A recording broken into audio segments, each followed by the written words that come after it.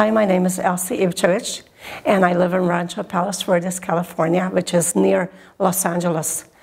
And the way I learn about EFT is through a very good friend of mine, Eric Robbins. And the first time that I was here was in July. I have taken a class, How to Heal Yourself. And the reason that I took that class is because I have a lot of garbage, a lot of issues that were kind of haunting me through my childhood. And Dr. Robbins said, you know what, Elsie, knowing a little bit about my life, he said, you really need to take this because I believe in my heart it's going to help you. And so I did. And then they offered, well, anyway, let me go a little bit back. I had gone up to the chair, and I sat there where I was actually cleaned up by Robert. And he, in those 2 hours of time, he was able to pull up so much, so much things that had happened to me. And I felt great. I was like flying when I left that seminar. Anyway, so after that, I did have a couple of tap sessions with Jonah. And then the level 3 came up. And I have level one came up. And I have decided to take that class so I can learn about it, and hoping that with my life experiences, what I have gone through life as a little girl, and a woman, that I can help someone else with those expertise, because I seem to have a lot of different areas that I can help them with. And so that's why I took the class on level 1. And what was really funny is that there was a man from Texas, his name is Jerry. He came up to me yesterday, as a matter of fact, and he said, Elsie, who are you? I said, what do you mean, who am I? He said, I know you were here 3 months ago, and from the time of 3 months ago till now, you're completely different. Well, yesterday, I had a really good workout with Jonah on elevator issues.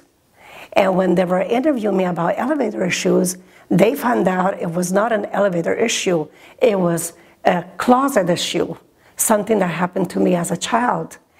And anyway, so he said, from yesterday till today, you flipped again, you look totally different. So as of right now, I don't see that, but the people who are viewing me and look at me, they see the change. So I have a feeling that maybe in a couple of days, I'm going to look on a mirror and say, oh my God, it's actually somebody else. It's a new me. And that's who I am right now. But anyway, they did test me for the elevator. And Eric and Jonah took me up to the elevator. And since I don't take the elevator myself, I mean, let me give you an example. If I have to go to the 13 level or 14 level elevator, I will literally take the stairs and huff and puff myself all the way up just to avoid the elevator, because once upon a time, I was stuck in the elevator, and it was a horrible experience. And that experience kept coming back and back and back. So anyway, they took me to the penthouse, penthouse. And they said, well, now you have to take the elevator down. So they left me right there on the top floor, and I needed to take the elevator down. And so what I did, as the elevator came, I got in it okay, but once I came in it, I started tapping because I felt this nervousness about me. And then I kept my eyes closed because I felt safe tapping with the eyes closed. So all of a sudden I kept hearing ding, ding, ding. So I thought that the ding, that means the elevator stuck. I did not know that the ding indicated every floor. Had no clue. So anyway, I'm going down and I'm tapping, and on the 7th floor, the door opens. And I'm going, oh my God. Am I on the 1st floor? Where am I? It was so fast. But a family came in. And so I'm there tapping in the corner, so I basically explained to them, and I said, look, I have an elevator issues, and so there's somebody waiting for me at the bottom. And so they're checking me to see how am I doing. I kept on the tapping. But I have to be honest that I felt much better when that family came on the 7th floor. Okay, so it's going to take a lot of practice of the elevator, but I know that in my heart I will conquer this. But before this, Elsie, I mean, you were telling me earlier you would have never thought about getting on an elevator? No. Nothing, right? No. So, no. Yeah. No, there was no way in history. Okay. Avoided every time. And if I'm going to tell you what would happen. If I needed to take the elevator, if I was desperate to take the elevator, I would actually be waiting by the elevator, hoping that somebody would show up. And then I would tell them, I have a problem with an elevator. Do you mind going to the floor where I'm going, kind of taking me there, and then you can go on your own floor? And I know that people probably thought I was like some crazy woman, but that was the only way that I could survive. Okay, so you're at the end of the level 1 certification training, and how was that for you? How was the class, and how was Robert's teaching style? Excellent. Robert was excellent, a little bit too fast for me. And the reason is because I think there's a little bit of a language barrier, and his English is perfect, and mine is not. Anything else you'd like to share?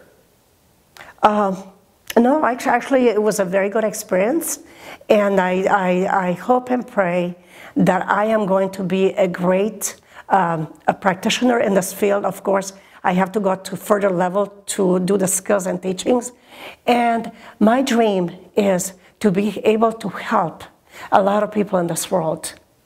And I'm not doing this for money either, because as long as I have a house and a car and I'm alive and I have food, I can do it for even a smaller amount just to be recognized, because the thing is that if you do it for free, people don't appreciate it.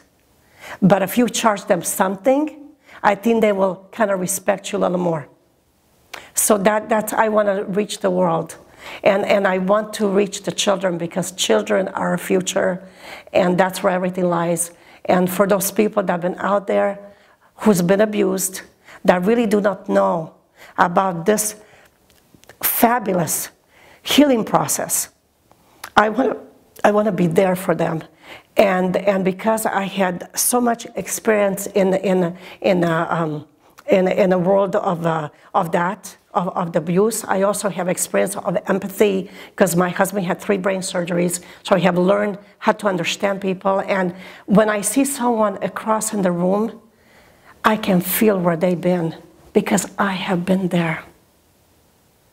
And if I see one single person in a room that is very shy, very not talkative, I will approach them and say, hi, my name is Elsie, because I know the loneliness in their heart. So anyway, that's basically what I wanted to share. Thank you so much.